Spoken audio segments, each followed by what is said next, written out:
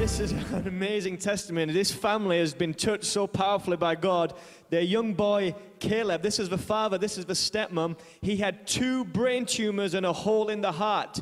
He was scheduled for a doctor's appointment. He came to the revival service the evening before the appointment. This is the boy with the... This is the boy who we talked about last week. The power of God touched him. He went to the doctors the next day. He's since been for 2 appointments. Each time the doctor has said, there is no trace of cancer whatsoever.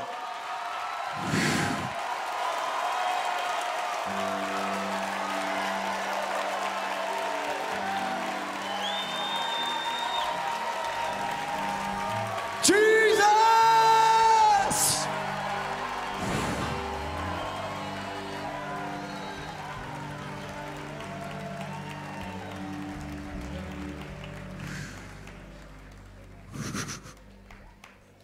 Power of God's getting so strong up here right now. Mama, come, bruh.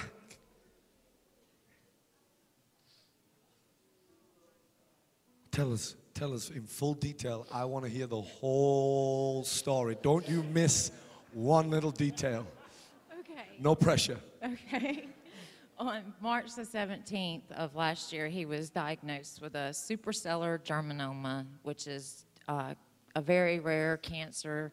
You know, it was 2 brain tumors. One was small and one was very large. He had surgery on March the 23rd, I believe, because he also had fluid built up around his brain where the tumor was blocking it.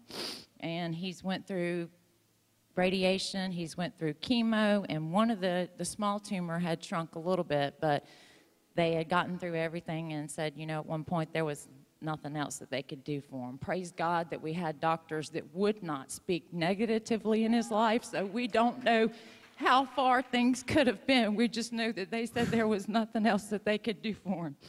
We've been having everybody pray for him, and this kid has been telling us that God is going to heal me. Jesus is going to heal me. I'm the kid. I know this. Why don't y'all know this? Y'all are the adults. And then we brought him last Thursday. And I heard you call out that God was healing a brain tumor, and I knew it right then. I knew it was him. And the next morning, he got brought to the doctor for his pre-scheduled MRI. God knows, doesn't he? God had already had it set up. That MRI was the very next day, and it showed no trace of a tumor. None.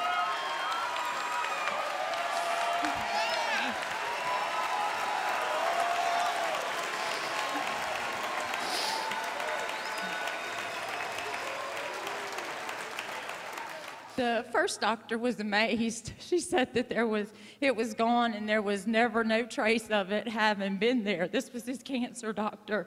And I had to take him back to his neurologist earlier this week, I believe. And she even said too, she said, well, she said, there's no more tumor there. And she said, if I hadn't personally known about it, she said, I would have never been able to tell that it was there.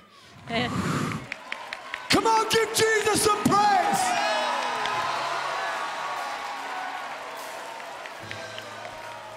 Hey, Caleb, are you happy? Yes. Could you tell us what Jesus has done? He healed me, and then I can play sports now.